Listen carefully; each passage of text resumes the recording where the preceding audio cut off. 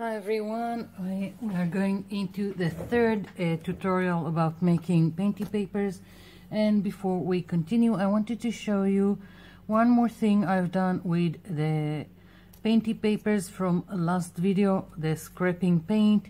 I just took the Painty papers, cut them and just glued them down to this boring notebook I had.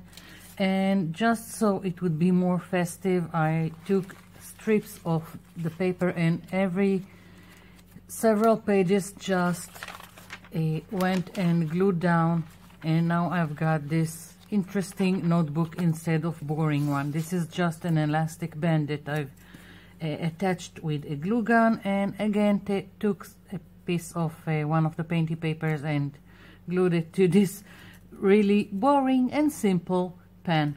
So just one more example of what you can do with your Painty papers, and I'm going to move this aside and we are going to the next Painty paper.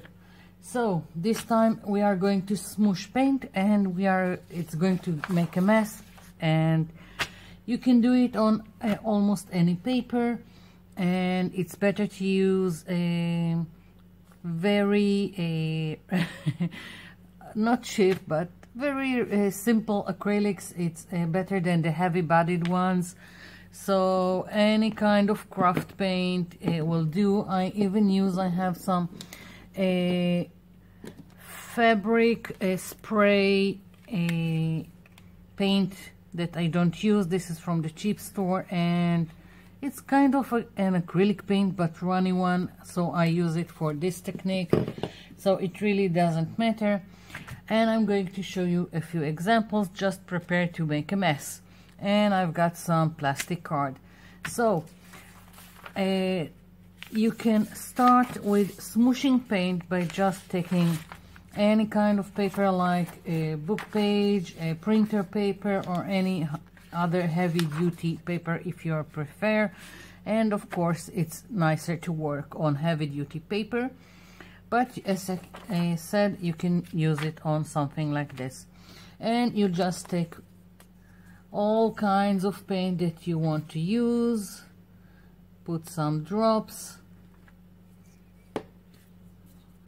not overthinking it, just having fun putting some paint.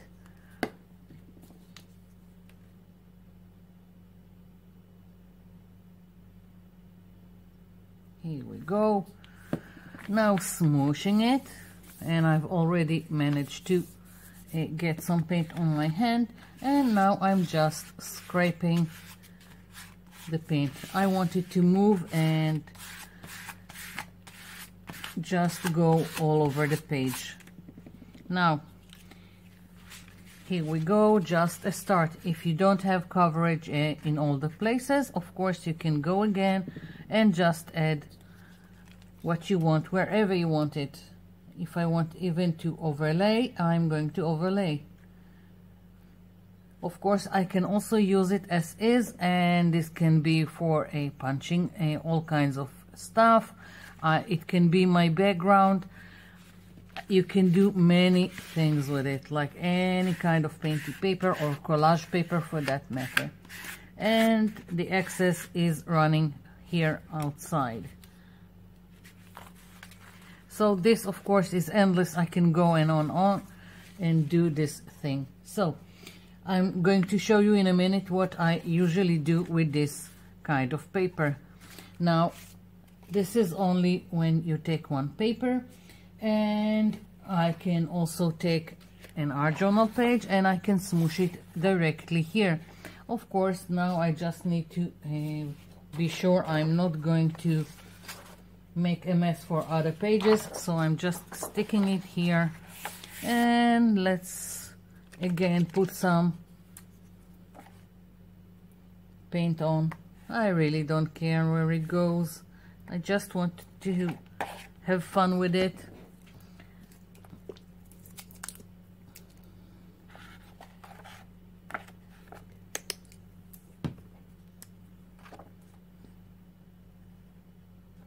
These are a little bit a little bit less runny, but it will work.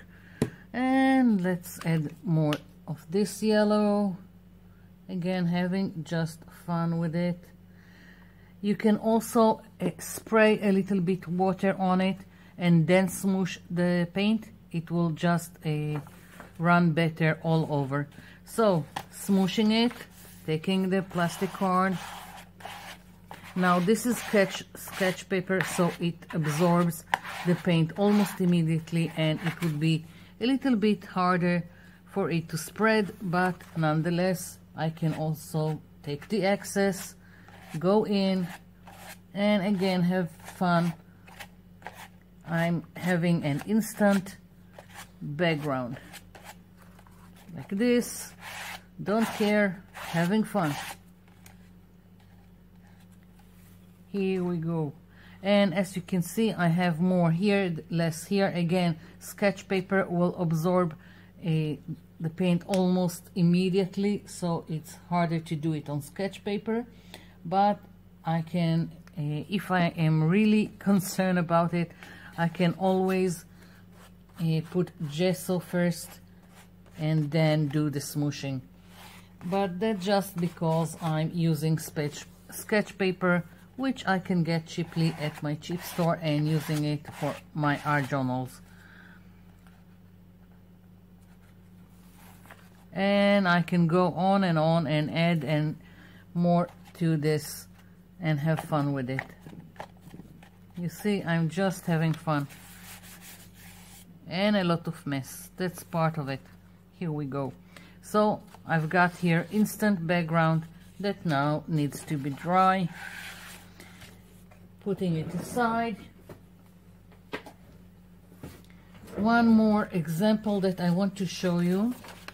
Let's move this. Now this is a little bit more heavy duty paper. This is Bristol, I think it's 180 grams, and I'm going to use the textile fabric paint that I told you.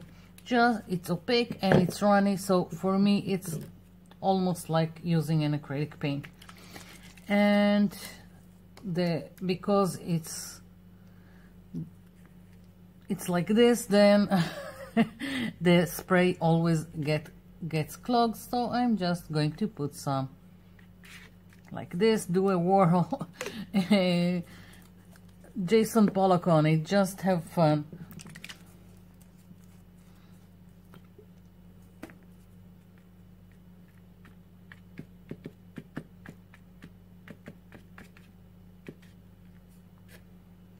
Okay.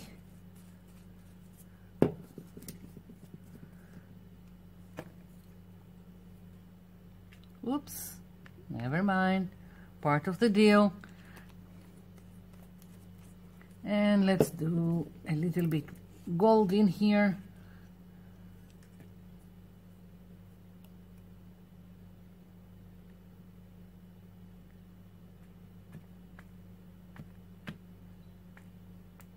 Okay, so we've got paint, and now I'm going to spray this a little. And this is going to make a lot of mess. I have a lot of paint here. And now I'm taking another Bristol paper and putting it down. I'm going to get 2 Painty papers for my efforts, and that's great. So again, you see all this runny paint. And the thing that I really like with this technique is if I will take my page now like this, then I will have directionality like this. If I will take it like this, then the directionality of the paint will be how I took my page up. So you see what a lovely effect I get. Now of course this will take some time to dry, and I love it, and I'm putting this aside. Now with this it's really good to have something underneath like this paper I just put here, so you can lift it and put it aside to dry. I'm going to let all this dry, and then I'm going to come back and show you what I'm going to do with all of this. I'll be back. Okay, so here we are. We have our painting papers, collage papers. You can do whatever you want with them. I just want to show you some examples. And usually when I do this kind of smooshing paint with little pieces that I just fold in half, I use it to make all kinds of like butterflies, dragonflies, and so on. I'm taking this butterfly stamp with archival ink. Let's move this aside. And now I can just stamp away here in the middle and get a lovely butterfly. I need more ink. Never mind, I just want to show you what I'm trying to do, what you can do with it. And again, another one. And I will have nice butterflies for any kind of project that you want.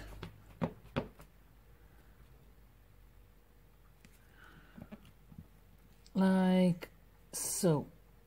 Of course, it doesn't have to be with a stamp. You can do whatever you want. You can just cut out some shape you want and play with it.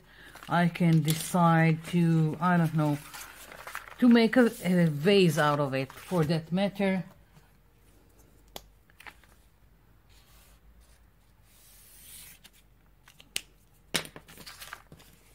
So that's what I use with this kind of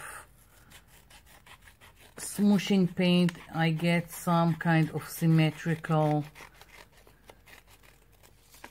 stains.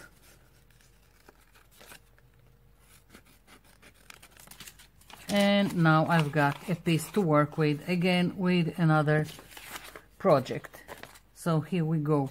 That's some of the things I wanted to show you. And one more example. I'll do another video when I'm using, I have like this one I showed you with the other colors. This is again with the fabric paint that I took 2 Bristol papers and just smooshed the paint. And next video I'm going to use this as a background. And again, this is where I smooshed paint in this art journal, and I'm just going to show you how I turn this into an interesting background. I've got here some gesso and I've got a sponge. I'm dabbing the excess and I'm just going to stencil. Of course you can stamp, stencil, glue, whatever you like on this kind of background. I'm just showing you one way I'm going to use it, just so you can see what you can do with this smooshing paint technique. Okay, let's do another one here. Of course you can do as many as you want and wherever you like. Just have fun. You don't need expensive stuff, you just have to have fun with paints and smooshing them and making a mess, which is part of the fun, I think.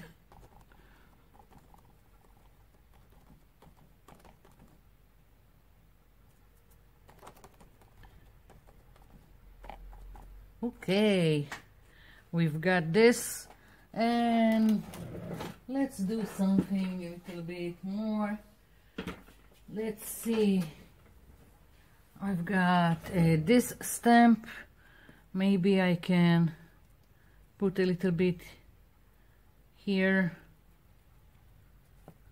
and just, yeah, stamp away.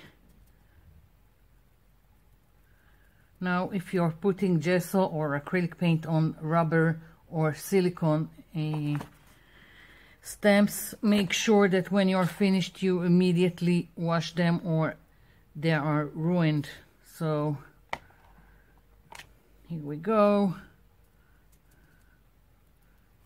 I'm already in love with this background, and as you can see, it's so easy to make.